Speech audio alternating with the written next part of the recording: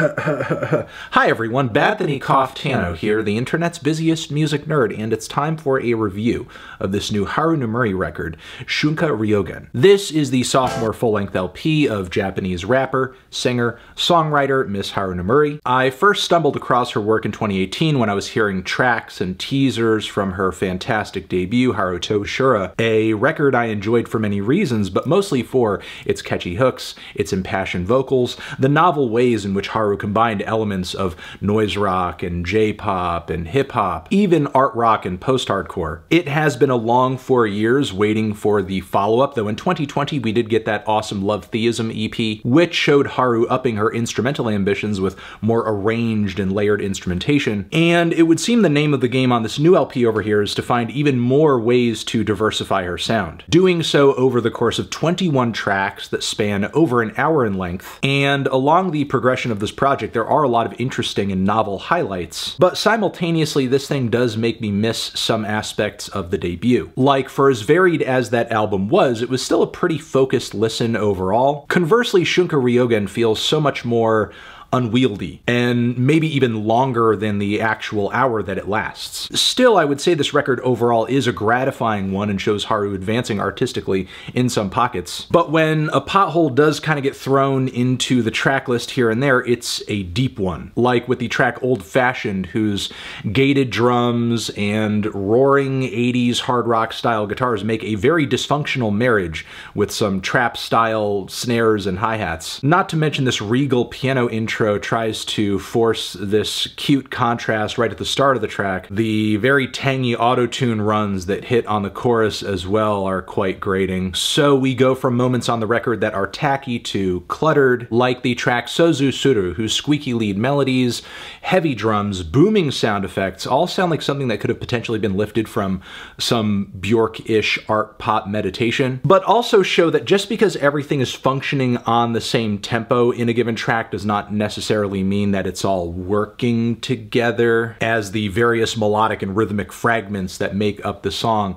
don't really pile on top of each other to create anything all that compelling or stand out. The song Heart of Gold I'm a little disappointed with on the production end too. The guitar tone and limp beats as well as the rattling hi-hats all feel kind of demo quality in comparison with some of the other instrumentals here, even if there is a consciously lo-fi aesthetic being pursued on this one. Meanwhile, Who the Fuck is Burning the Forest does bring one of the stronger choruses on this entire record, but simultaneously it delivers the kind of moody, downtrodden, driving, gothy, punky guitar riffs that you might catch out of a very depressive Machine Gun Kelly song, or anything else along those lines. So the experimentation on this LP is a little hit or miss, but still obviously well-intentioned, and occasionally it does come out with some gratifying results, like on the track Sister with Sisters. On the instrumental side, again, we have a lot of trap influences with huge booming bass hits, meditative rhythms, lightly auto-tuned lead vocals. Yeah, compositionally the track does come off a little bit hectic, but this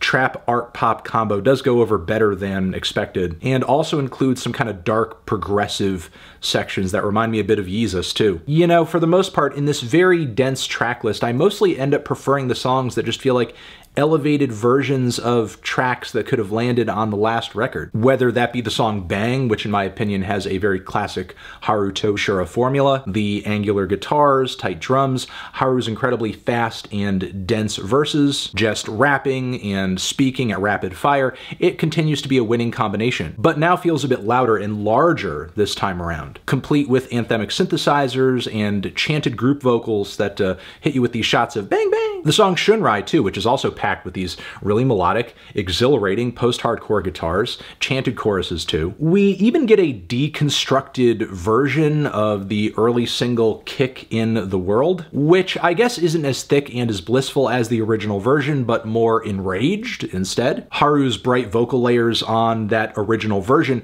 kind of get swapped out for these deep, bellowing, just mind-blowing screams. In the grander scheme of things, am I crazy about this song being recycled handled in this way? Not necessarily, but the performance is so good, it's kind of hard not to share, I would imagine. And on top of it, with a track list this eclectic, why not throw it in there? I'm also pretty impressed with the multi-phased rock epic on the track Never Let You Go, which sounds to me like Haru is once again employing those dynamic and epic touches of vocals and instrumentation that made so many cuts off Love Theism so good. Plus, there's a really adventurous bridge that kind of breaks away from the overall structure of the track pretty expansively into these math rock riffs and wintry group vocals, eventually bringing it all back for an epic finale. I would say overall the record has a pretty strong ending too, with again Kickin' the World. The song INORI DAKE ga aru features this amazing, patient, beautiful build that eventually unleashes into this immense noise rock crescendo. Easily the biggest sounding track on the entire record. The song really feels like the world just crumbling down around me, and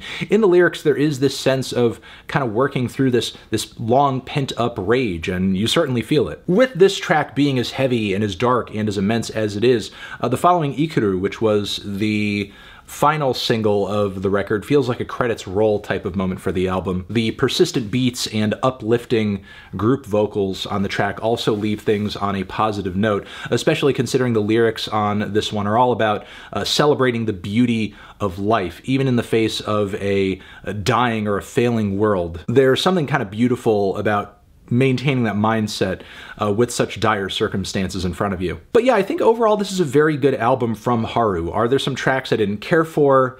Could I take or leave all the interludes? Sure. Yes, there were also some times where I feel like the size of the project or the size of Haru's stylistic or aesthetic ambitions did get away from her a little bit, but there are still a ton of highlights on this record, a ton of great moments. And with this LP, I think she continues to be one of the most exciting acts musically to cross over internationally from Japan over the past few years. I'm feeling a light to decent 7 on this one. Transition, have you given this record a listen? Did you love it? Did you hate it? What would you rate it? You're the best, you're the best. What should I review next? Hit the like if you like. Please subscribe and please don't cry. Hit the bell as well. Over here next to my head is another video that you can check out. Hit that up or the link to subscribe to the channel. Anthony Fantano, Haru Nemuri, forever.